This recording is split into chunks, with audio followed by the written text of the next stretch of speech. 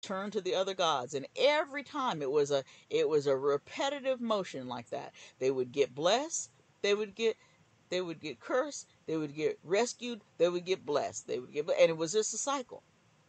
And it kept happening. And all through that history, God kept sending them prophets and angels and other, guides.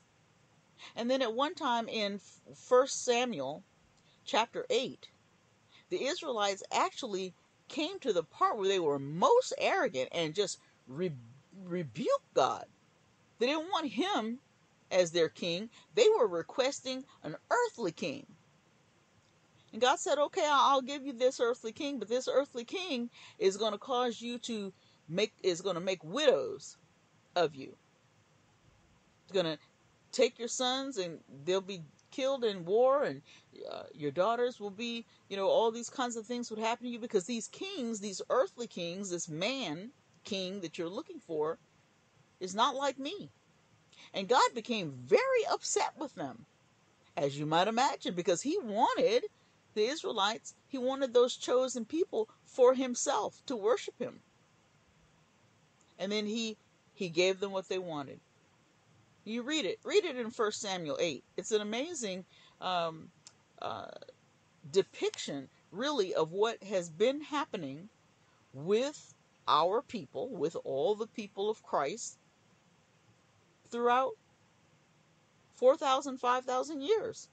This same repetitive thing. God would choose them, they would get blessed, they'd be worshiping him for a while, then they would turn from him, they would receive punishment, they would be enslaved, they would be captured, and in many cases tortured, and then God would come and rescue them again, and then they would say, oh Lord, we're going to do everything that you want us to do, Lord, we're going to worship you, and then they'd go for a while and they'd be okay. And who does this sound like?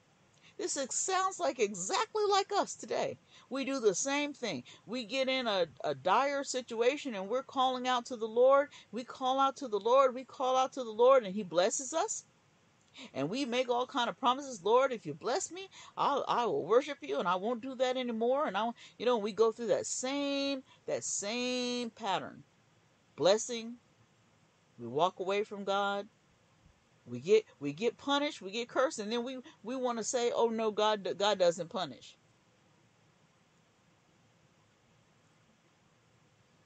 And we go through that pattern over and over and over, and it seemed like we would get tired. It seemed like we would get tired of that. And then the word says that he would send a strong delusion. That's sort of what he did in 1 Samuel 8. He sent a strong delusion because they demanded for a king, a man, a human, and he gave it to them.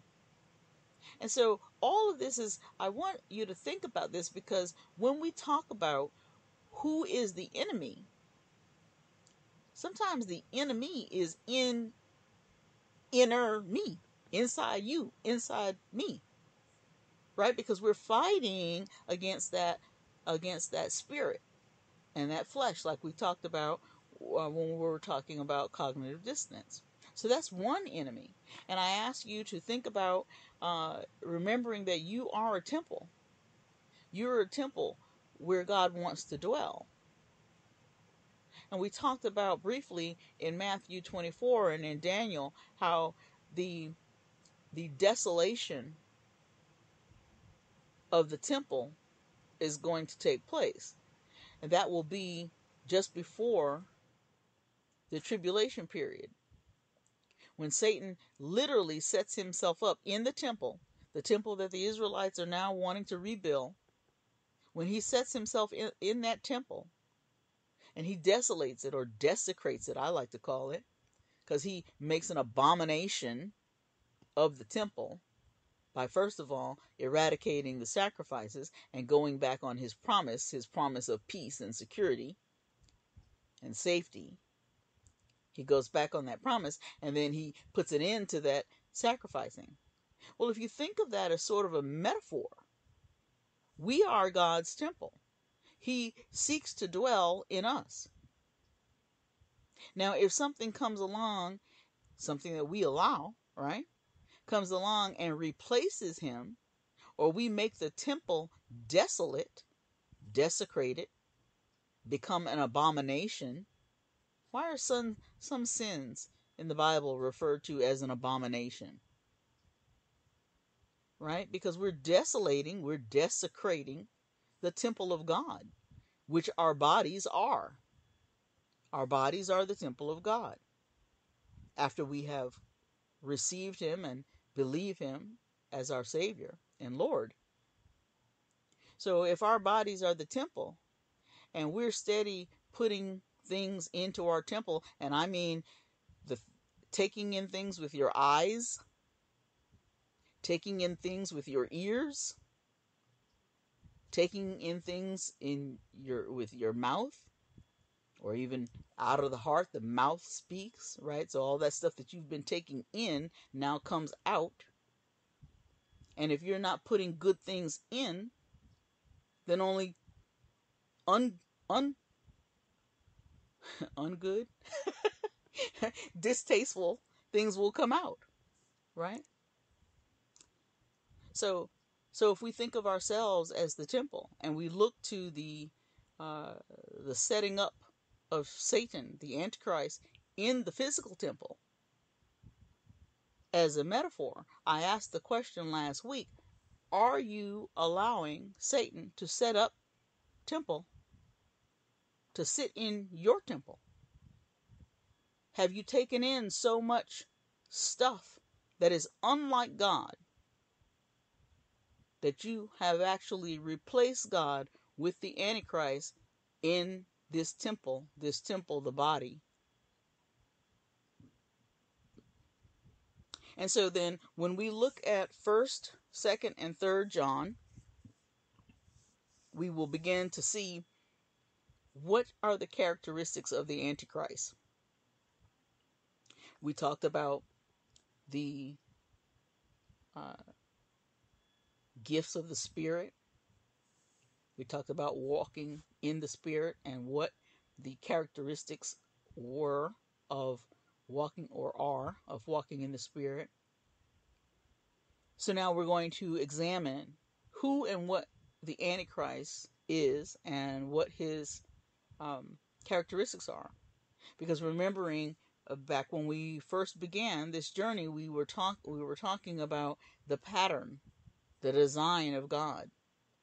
And as I said, that during the 7-year period of tribulation, the whole period of tribulation, it's when Satan sets himself up in the temple. That's a pattern. That's a pattern for what's being set up in our temples, in our bodies.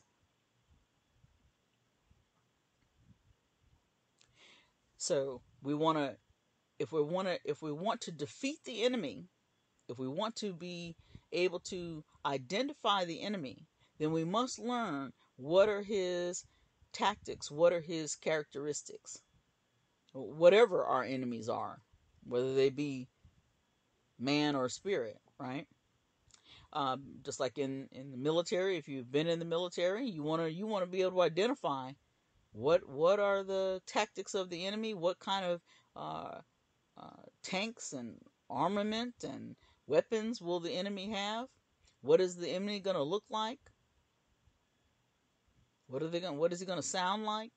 So we want to look to 1st, 2nd, and 3rd John, there at the end of the New Testament, just before Jude and Revelation.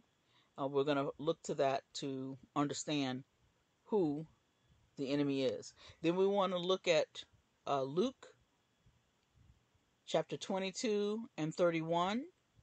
We're going to look at Luke chapter 10 and 16. And we're going to look at John chapter 10, verses 10 through 16, explaining the purpose of the enemy to steal, kill, and destroy. John 10, 10 through 16. We're going to try to get an understanding of who these, Who are these? Who are what's the heritage of the enemy? Where do the enemies come from? Who is this north and this south? We know that there are two nations. There was Judah in the south. There's Israel.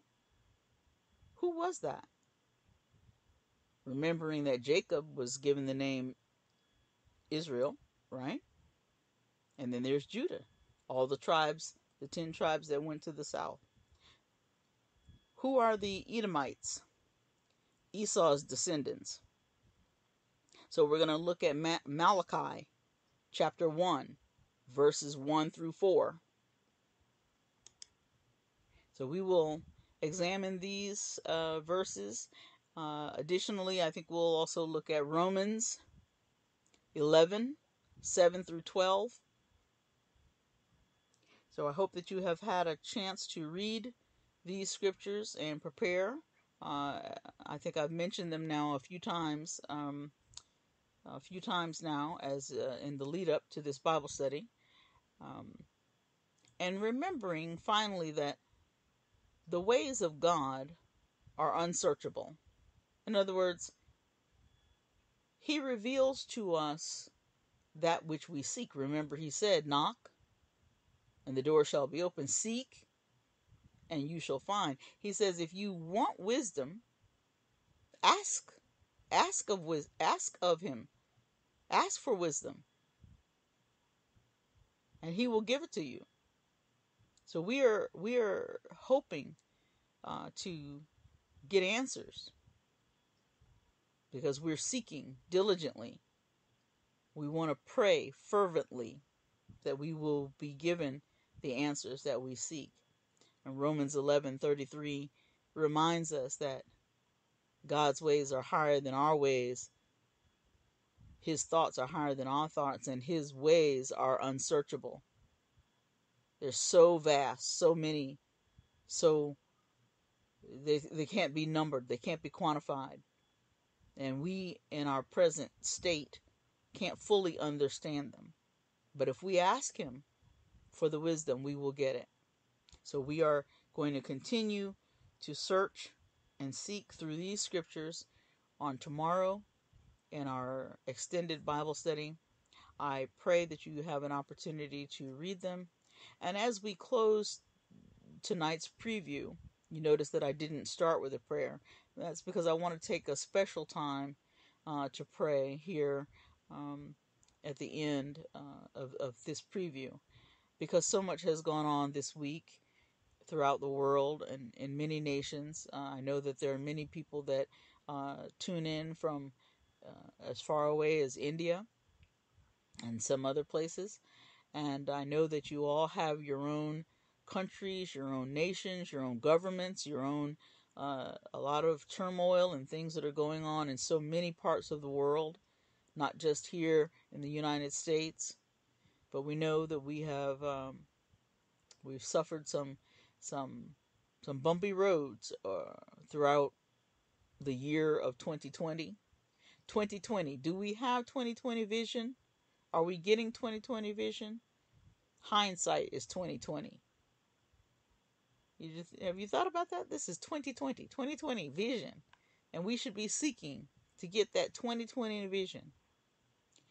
And so we want to go to the Lord in prayer and ask Him, Father God, Abba Father, Lord, we ask that you would continue to bless us tonight with your Holy Spirit. While we sleep, Lord, let the Holy Spirit impart the words and the guidance and the wisdom into all those who hear this message and all those who are listening and studying your word in spirit and in truth, seeking the truth.